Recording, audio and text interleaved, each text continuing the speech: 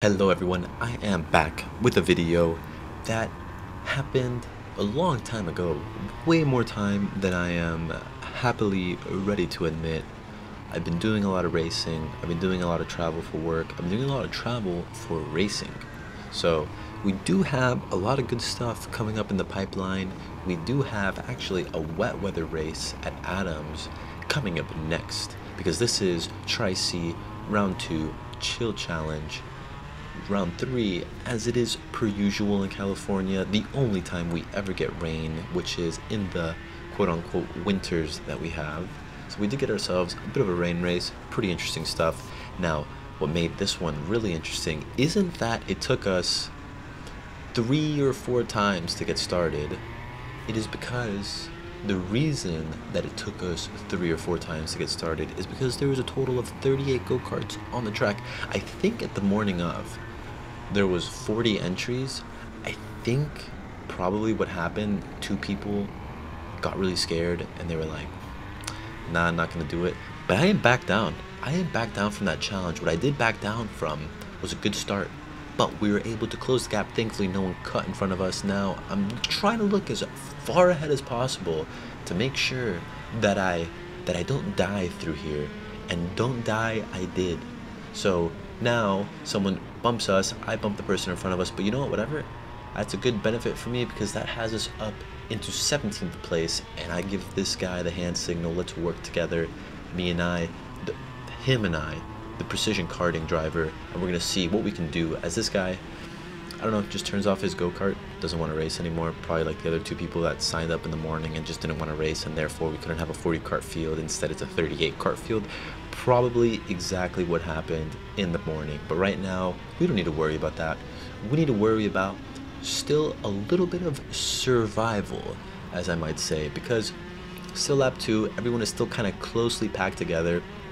As I miss the apex through there, you got to get all the way on top of that curb. If not, it's going to pretty much destroy your go-kart. And yeah, we are in position number 16. As you can see on the screen, I'm just naming things. And we are in lap number 4. Something else that you can also see on the screen. Now, something else you can also see on the screen is someone just being sent into sandbox. So that's not good. And then we have the driver behind us who is closing in on us. That's also not that good. But what is good is we have the top 10 right there in front of us. We do have a good opportunity at getting a really good result in a race that actually had a lot of really good talent. And no, I'm not just talking about myself, I'm talking about other drivers. Because, you know, it's not just me who's talented, everybody's talented in their own way.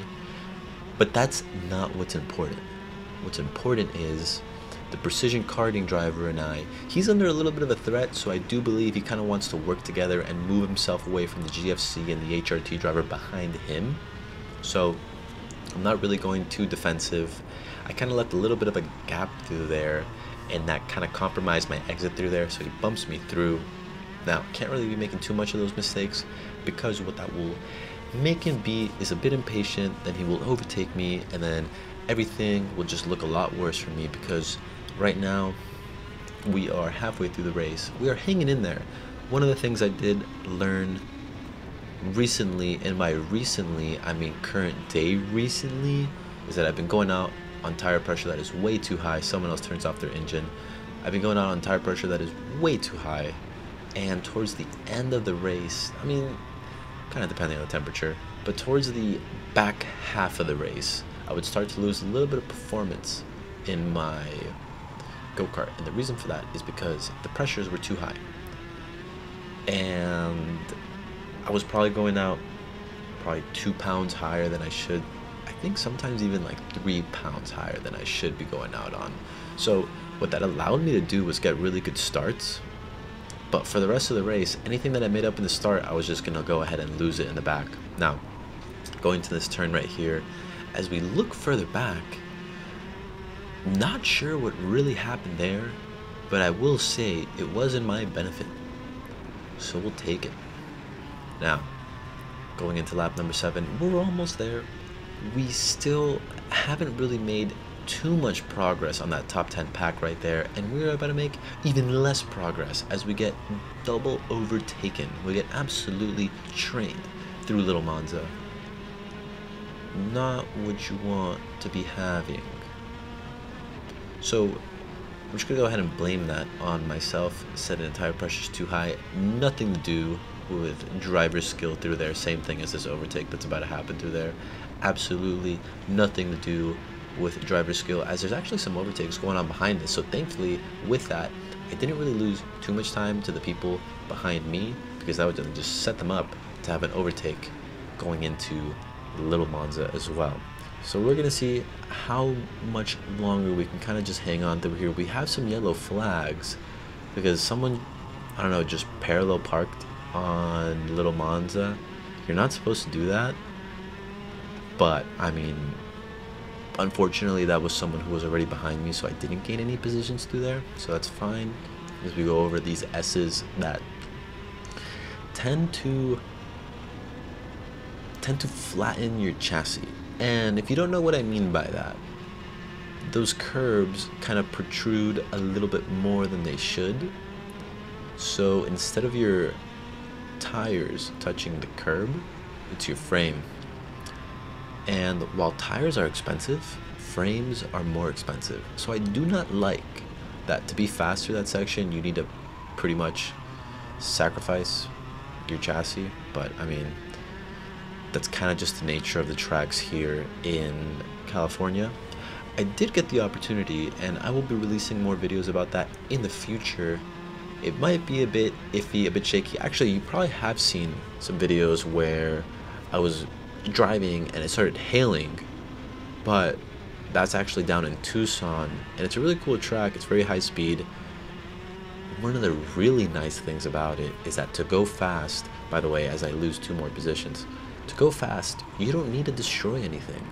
The curbs are nice, the asphalt is nice. It has like a few bumpy sections, but it's really nothing to really complain about at all. And yeah, it's like a brush of fresh air. You know, it's like I can go fast here and I don't need to worry about destroying anything, right?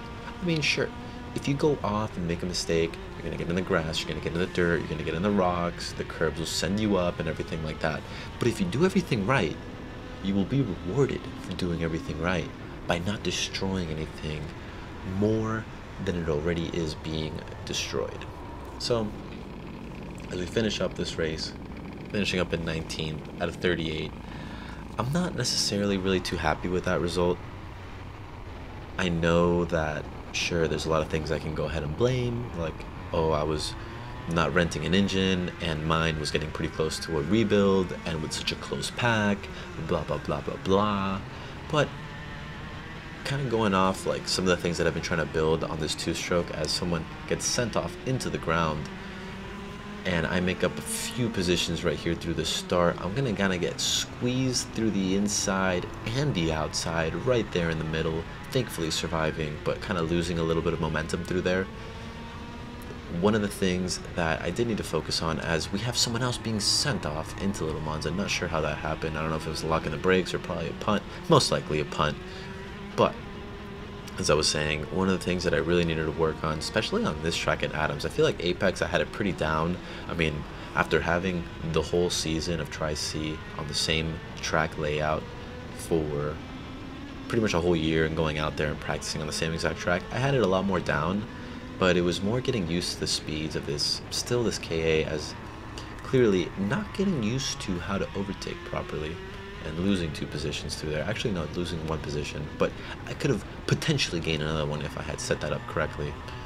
But as I was saying, I'm still just a bit inconsistent through the laps. I'm not able to nail down time the way that I'm kind of able to do on the 206, as I lose another position through there, and then we're kind of going side by side. I do have a bit of an edge, and by a bit of an edge, I definitely had that corner through there. As we look back,